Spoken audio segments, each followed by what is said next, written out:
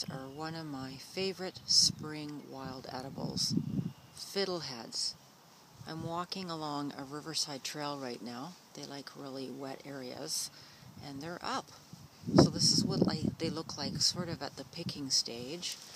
And this is one that's probably a little too young to harvest. Well, the one on the bottom is.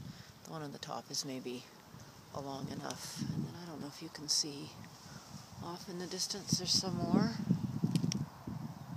So what you want to do when you're preparing these is cook them for about 20 minutes because there are substances in them that can give you an upset tummy if you don't prepare them properly. So I boil them for about 20 minutes, discard all the water, and serve them with olive oil or butter, and they are delicious.